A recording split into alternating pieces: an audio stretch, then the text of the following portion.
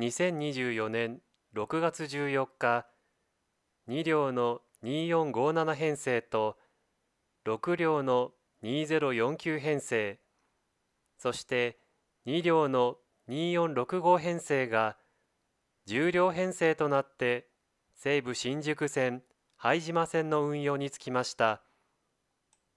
2049編成は車内に一つだけハートの形のつり革があることで知られている編成です。まもなく1番ホーム急行西武新宿行きが10両編成で参ります。黄色い線の内側でお待ちください。まもなく1番ホーム急行西武新宿行きが10両編成で参ります。黄色い線の内側でお待ちください。この駅を出ますと、次は上社富士に止まります。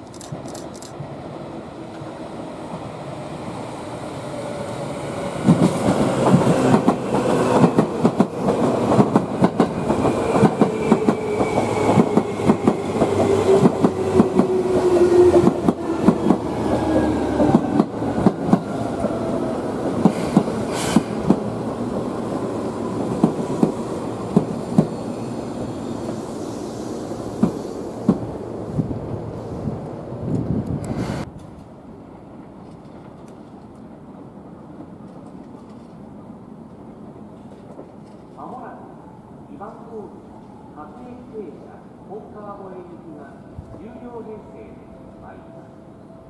黄色い線の内側でお待ちください。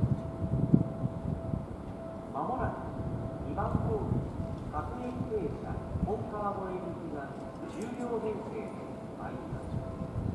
黄色い線の内側でお待ちください。